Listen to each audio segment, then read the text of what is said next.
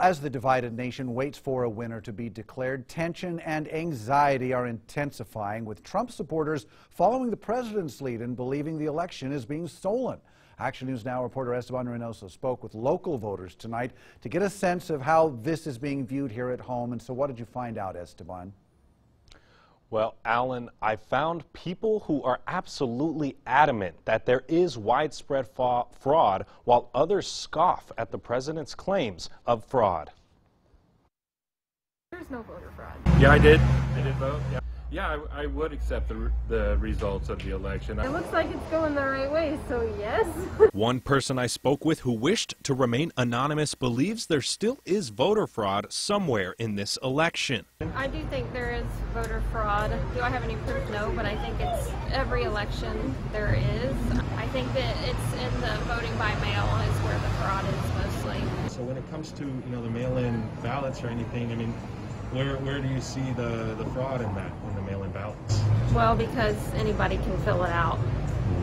Even though it's like cross-referenced and stuff, I mean, they check the signature, make sure it's okay. Does that not, sway you in the way that there isn't any voter fraud here?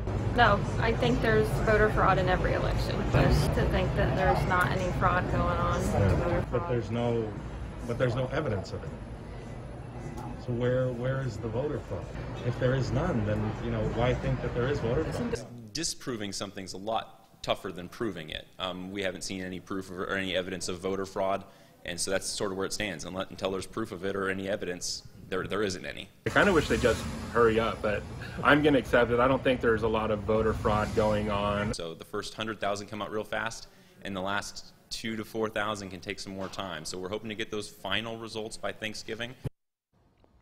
So far, there has been no evidence whatsoever of voter fraud or any evidence at interfering with this election. Denley stressed that not just in Butte County, but across the nation, patience is what ballot counters need right now. Alan, back to you. All right. Thanks, Esteban. Well, Butte County said that voter turnout for this election is the most votes received in any election, over 100,000 votes so far.